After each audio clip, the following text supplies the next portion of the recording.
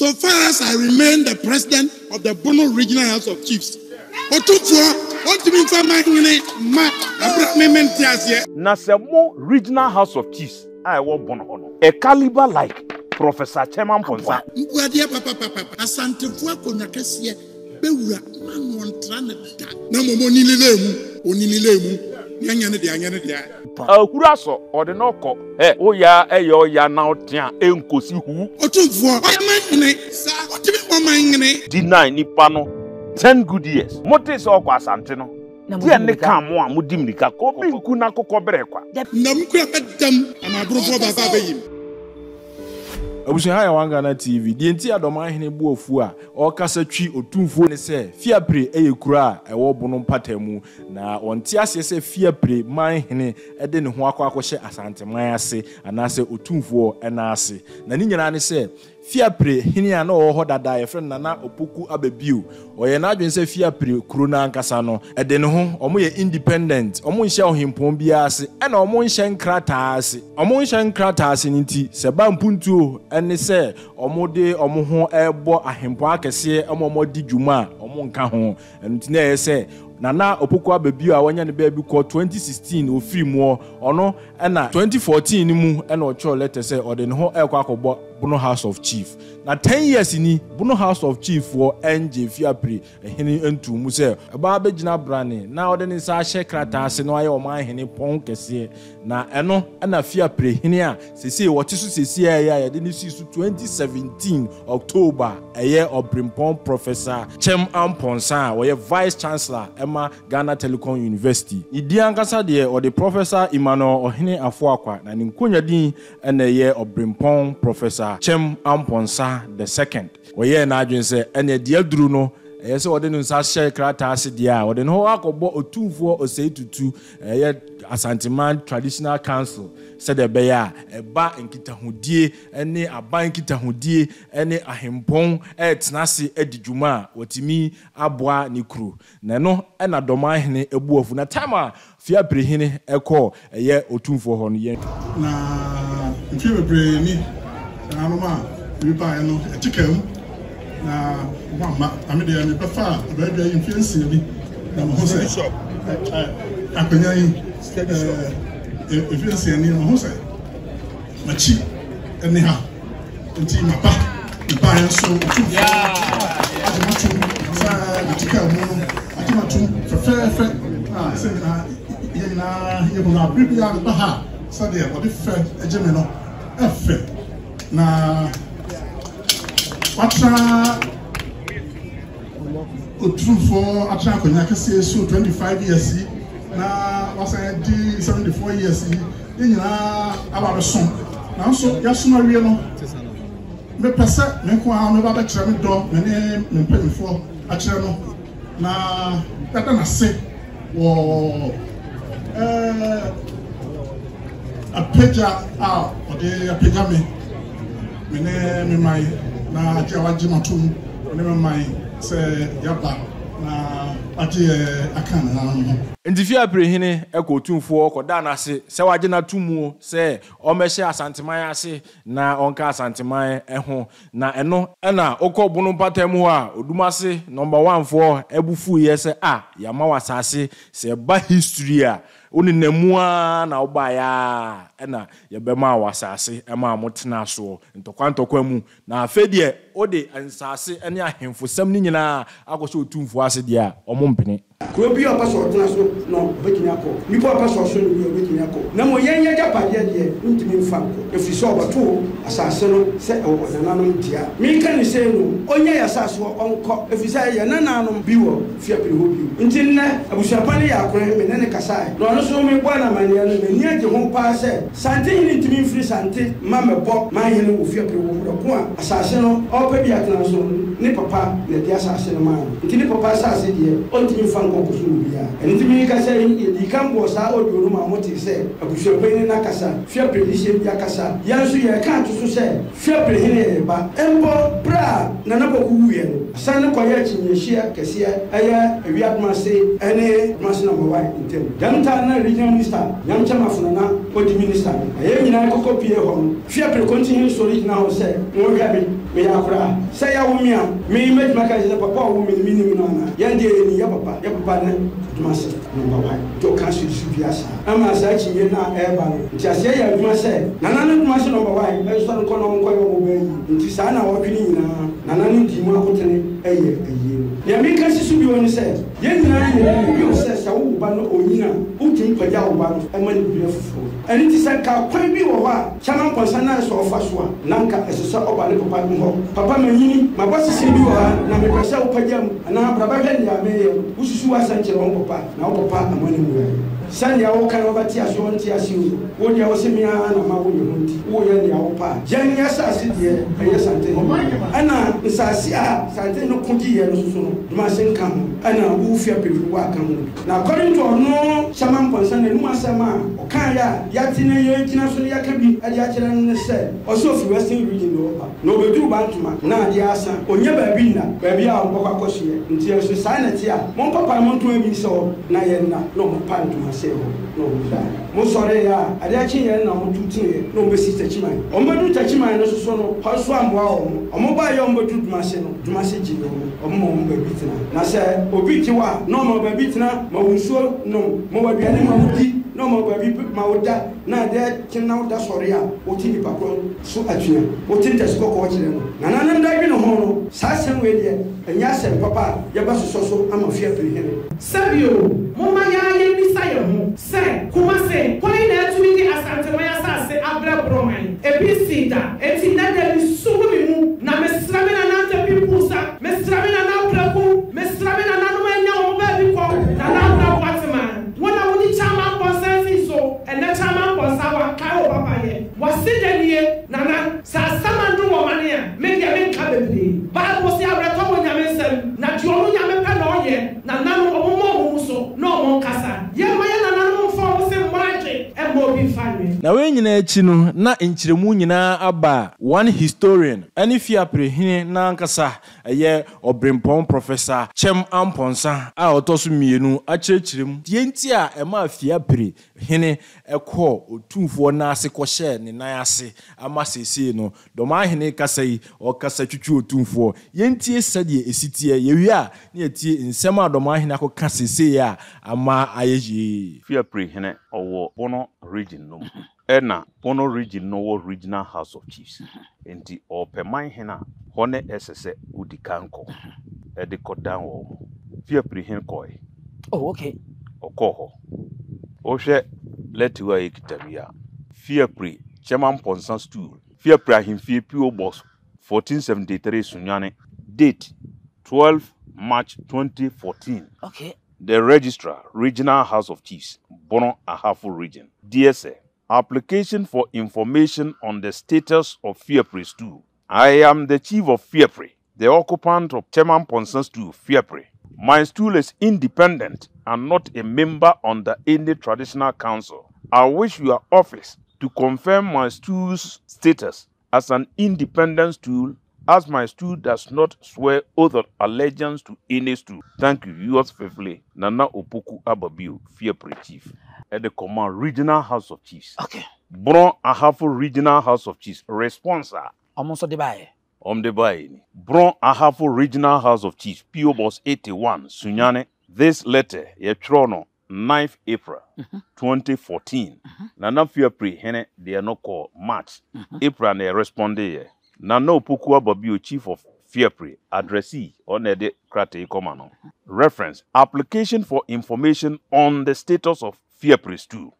Your letter dated 12 March 2014 refers, please, to inform you that the House is unable to confirm or otherwise the status of FIapre stool because the town is not represented in the House, either a divisional council or a traditional council. As such, there is no document to that effect in the House. Signed by Stephen Owusu, Assistant Research Officer for Registrar. Yene records be our regional house of chiefs. I say, O FIapre, O ye mine hene, and now O ye brempong, I will share mine hene be ase. So per this letter, crown, I said, se FIapre eshe mine hene be ase, send a brempong, and I need the crew crown, nko records because that hene no, or big gazette no. And this on the records or hot there. It means Ene so ode ne ho ode ne ho wow krata wa no wow twere ye ni o se muni aba kwase na se records bi e da ho e kire se wo se wo hini bi ase ana se wo yo obrimpo bi ana e je se ne on se obi ase ye de on se obi ase mo o te ase pa so me hwe no na me nua panyi ana o te akonya so a okọ ni nchi ma eno nti e be fa akonya yi ana opoki ababio to so me no na me mfa ne kransie wodi kan akọ house so akọ bi say status ama mama letter ayo evidence say FIapre records no FIapre and share Krubiase. Yeah, dem see akonya so October 2017. Ba no be hu say FIapre ye de ho ye FIapre man we say uyi FIapre kro no krodua no efri ho a ye nkura bebre ehye ase enti no ye oman say yetimi ebo ye man hene nanso ya nya man hene enti man trans kra we say ye recognize so your hene we say so when your man hene there we didn't need ngoma bi am so your hene made application call Bono Ahafo Regional House of Chiefs. Emma nananom eto yensa friend omoje krata no na omo edema omo research team so omo konkoye pense mu na omo hu no kra ewom committee no ye nhwehwe mu na FIapre the application no koye se open man hene no aman hene miensa kotiam eye sunwan domase number 1 man hene okotiam ena awu adomase man hene ono nso kotiam ena sunwa man hene ono nso kotiam na betiam sa no a na chese ese ye research committee of inquiry na ye nhwehwemu ena mosan kote committee of inquiry bi say mo nhwehwe asem no mu bi ena FIapre force no nananuma tonkonwa FIapre say the earlier report no mo mayen nya copy because ya transem no so ha copy no ankosiaga na moti committee foforo na sa committee no etna asem no so be report Bono Regional House of Chiefs Sunyane report on the status of FIapre stew background edoson Ntimeba findings findings of the committee the findings of the committee were as follows. 1. Sunyane stew versus FIapre stew. The committee, upon thoroughly perusing the evidence of both parties, realized that there was a land dispute between Sunyane stew and FIapre stew, which has no relation with any impediment on the registration of a chief. Okay. Number 2, Odumase number 1 stool versus FIapre stool. The committee also noticed that the relationship that exists between the parties is father and son. The parties accept that FIapre stool is the son of the Odumase number 1 stool. Also, the parties accept that FIapre land was given by Odumase number 1 hene, his father. Very good. Number 3, Awua Domasi stew versus FIapre stew. The Awua Domasi stew claimed that FIapre stew owe allegiance to them. The FIapre stew, on the other hand, debunked the claim. The committee noticed that this dispute or misunderstanding have been pending between the parties for a long time, and no forum had determined the matter for the parties to establish their claim. Recommendation by the committee. The Research and Traditional Affairs Committee does not have the mandate to make determinations on matters of allegiance between chiefs. The committee therefore recommended that the parties be advised to take a matter to the appropriate forum for determination, and thereafter the committee will act accordingly. Findings na ehia me. Yeah. Sir, the Woka ba ko bi na bepiem ha ba eni ka na ye nhya ase. Sunyan de na ose asase bi won na etwe manso no. De omo kan ne say omo hwemu no de di pefe say enokre. Manso bi won nemmom no enu ni twaka bia enyam sunsanso bia wo FIapre say bi o man hene so. Afi ye ko ba ko na Uadomase. Ono nso o kire mu a eye ne papa Domase number 1. Domase number 1. Ena de asase ema FIapre me de ache no. Me de ache. Said ye ne ye di nkomo ani ye kan say ye de chewa. Eno ano no. Enti eno nso ntimi nyam sunsanso bia. Afi ye ko la so ye Uadomase na. Eno no ono nso say FIapre mom no ese wono na se. Eno nso wo mo say enye wo mo na betimi akere.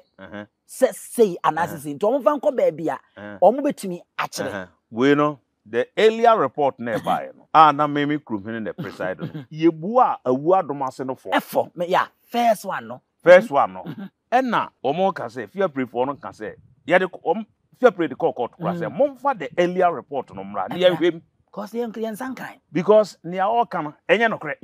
Say or no yes no because our report no or cancer no. Chairman no tran report no so bisa say o so actually da o se da bi. Nso so o the allegiance. Nti you so o allegiance to you say o te was aseso o se da bi.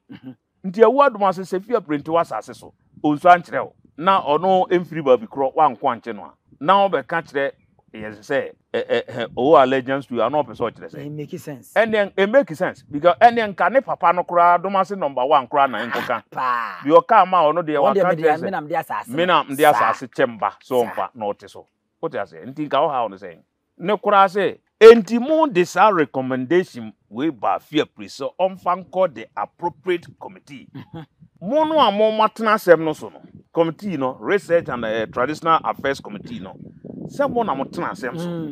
Enti niya mu hu ye no. Ose mu sigina ye. Mu sigina ye say niya ye nhwehwemu no ye hu ne say. Ye ntimi nya na man hene. Ye betimi aye. Ye ntimi nya na man hene. Ye betimi aye na man hene.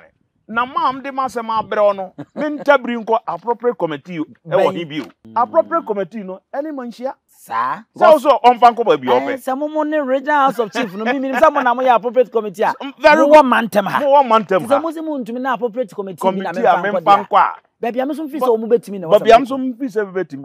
Na ndebe ko. Okay.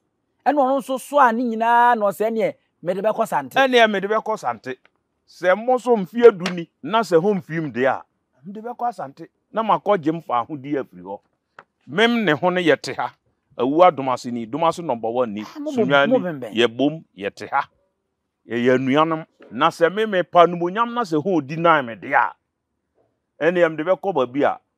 Bebe consider. Ebe boa mo nso mu nyina. Ebe boa mo nso mu nyina. Samo mo yensa mo ya man hene. No no so be ya man hene. It means obi ade no ho. Obi ade no ho. Enti no obi ye bi ma no kuro. Mo kura sa man hene me yensa no. Sunwane domase number 1 awu adomase. FIapre be ka ho na mo ye 4 a. Mo ye du sunwane ho na amote no. Mo betima atraka ma akọ president ho. Akọ lobby ma de bi aba.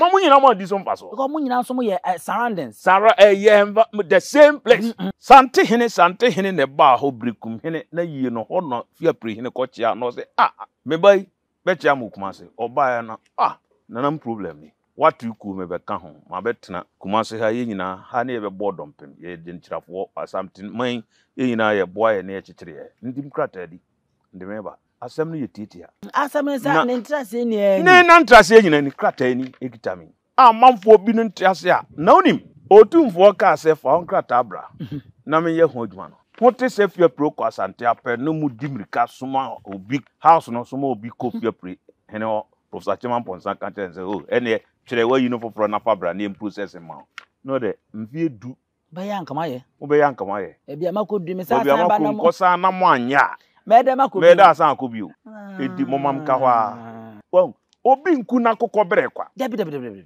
na se mo regional house of chiefs I wo bono ho no a caliber like Professor Chairman Ponsan or your vice chancellor Ghana Telecommunication oye nipa ketwa debi nya mokra na nkese mo twe no be wura mu se won se honi abre na ho te bono ho ahemfo no mo pe development dia na mo nya professor or what's our technical know-how we communication skills and na woni abrofo we hia or sign your vice chancellor I don't take say mo house num kra no mo nya man hini bia or your vice chancellor nti nka mo kra mo huru so ho boni buga mfie du ni ho mfi no na Otumfour se Nia ope bibia kokotoko no. Yenye na bro.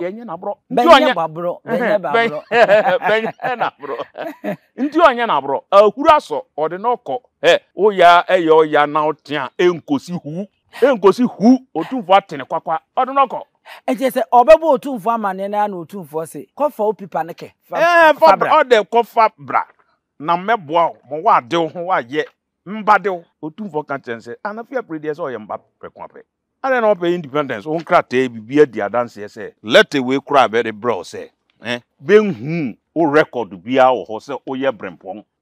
Anase o ye dikro. Original house of chiefs no. Because o ye divisional chiefs nka paramount chief no wa gazette nka o ayo o dikro kra nka o ho. Nko records wo. Oni records wo ha dia. Ode ne ho. And I just or sefata. Inti pay their own the response to FIapre hine letter no de buy no. E no kra no. Edi adanse. Edi adanse say. Pa. Otumi eye man hene. Otumi ye man hene. Ade na mudi na. Ofri say edenti e na Regional House of Chiefs na ehobo no. Omutu sa na mo no. Afei wo mote say waba asante a wo mudi mirika wo kasa won sa antro ma. Edi nta. Da bia ya akwa no. Na say eye ne ya. Say wo buy status ni bi. Wo buy status no bi. Say o person ye say o ye man hene. Selfishness. Ahoya unse pesemi nkuminya no. Pesemi nkuminya ye subia ebo niema bebre tugu. E man nipa nko nanim. Yo hene kakraka we kratch ni kakraka we a oye vice chancellor. Na nko hye mumu a. Mo ahemfo na mote okra nti nka oba bi opa admission kra de akọ ya. Nka unguruzo. Na wo bo ade atugu. Na wo bo ade atugu. Se ye hia ko. Eti enne se akonya beda Ghana Tari University, Telecom University. Na yemfa nipa na ofri se Dormaahene Techimahene Sunyahene wo di nipa ekọ. Na ohene bi su fra Santia di nipa ekọ ahwa na obefa no. Antihini wie na afede ne krakra wanya ne manhene na. Stella obeko Bono traditional council na akosoma na Bono regional house of chiefs. Bono regional house of chiefs. Yes, that's all region num. Okay. Name Asanteman council share the Asanteman council. Yes. Okay. Se mra no kire se. Ohini bi untimi mfiri region mu region foforo mu enkoye region foforo mu member of that regional house of chiefs. Okay. But Asanteman council no muntie ne ye. Asanteman council no de eye sante hene na atiniku. Region no there. Regional House of Chiefs no constitution no na establish it. Okay. Regional House of Chiefs. Any traditional council, Regional House of Chiefs, National House of Chiefs. And now, nti Asante Regional House of Chiefs. Different from Asanteman Council. Okay. Asanteman Council no there. Voluntary association. Kuo bi Asante hinate. Wow, pebi utimbe. Wow, pebi utimbe. Emfa hone mantama wo. Emfa hone babi wo. Wo slim crowd utimbe join. Okay. It is a Commonwealth. Commonwealth Association. Britain for say your former British colonies. And a Britain ban after decolonization. Now, why establish it? Sa Commonwealth no. But ne Gabon. Gabon munyina yeah. Francophone countries cry. Eko join it. Open kwa obeko join it. Because yeku a wate a oko join na benefit bi o so nza kan bi. Okay. Because when him say British monarch no. We are city na sem. Pa, the obeka bia, they control America because omo colonize America. Washington DC, are fighting for independence. No, a British soldier, George Washington. What I say? 80 Britain for ne America for what to say. Sa amani mienu ni we are CBD so. Nti obia nim say, ndem hu nkobo Britain a. Abo bia nso bedro sa de usua preko. Mo ndem hu nkobo Britain a me pa de bi aba me mani ma. Me nya ntem, be ye fo ama me nti. Francophone countries now, they are now trooping there. Sana Santeman council. Sana Santi, your freedom of association be no be se me kodia. Obi antimi no kwa. Numbom no, region num no, and the House of Chiefs no there. It belongs to constitutionally belongs to the members of that region. That region. Na eho okwa a wo muntimi mpam no. O pam no se. Embra makwan sa ho. Wo be ida pam no. Abaina gazette na genatum say or your paramount chief. Okay, to also otena home. Yes, otena region ho. Our regional House of Chiefs. Yes. E was so kan ho. E was so kan ho e region num. Obeda kasa onye ntum. Regional House of Chiefs no nya wo regional House of Chiefs president na ote ho. Nya na ote kuo no. Oh, okay. E mamra no. E ya mamra no na ti kuo no.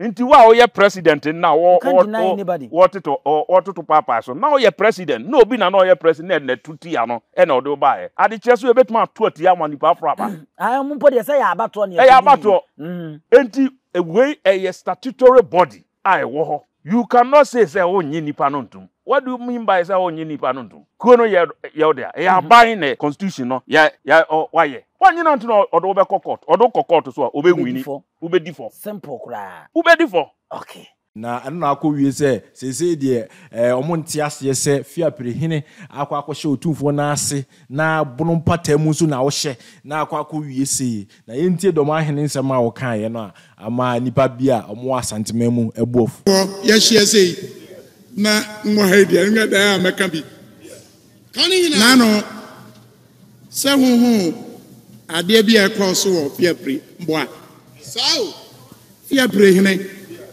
yeah, ne som bono ha boa sa FIapre hene me de abakwasem awom se nnua oya duanani same so nya duanani abakwasem kakra anim no na saase na oteso no nya bi ne de man sa baba de man be ni entam ha anya dumasefo ne mahu sa nya dumase kura na onko yesu nyane nya ba ne ba wa na oya de ni nipa ma wasase watena so akoko ima ba bitina na ayo obone Davida ima ba bitina ayo obone Davio opa man na anya kwa papa so no bedefa sa nya sire ne yakwasire yewura dumase hene so yesro dan fu iba bia ise ni kuro na ba no apaja yempaja yembuso no ede no ofa dumase hene achi wo tiche baby na Ghana me bokoko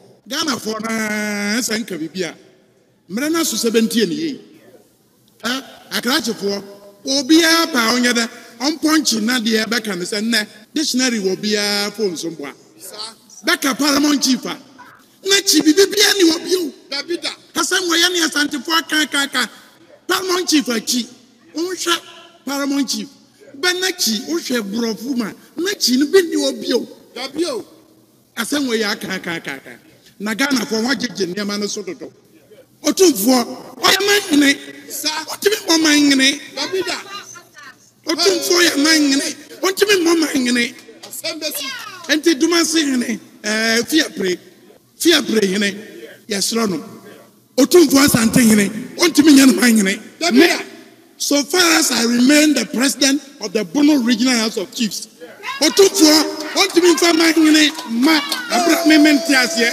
enya possible o tasao kwato kura ka mada mabuso nam kura bedam amabrofo baba bayim na menkam na manenya tentene ye nua FIapre hene otibia asase so wobono a mo omra na abonofo nipa na otena asase ne so no yemfa janto anko na nanmanim enko srabe se wo ba na de ni mu ayedu ba mai kwa na yempaja FIapre hene menti ai oya manyana na masase agibiaga na mo asase oteso na yebidia o kasao on show Otumfour ase onye ni moja me de kakra nim no se oya danjirani akoko ne mane nama okopie tachiman obabe pie dumase number 1 na asase na oteso no ba oya ne dia prekope na nya ono no be hira obia menti ase Dormaahene menti min hira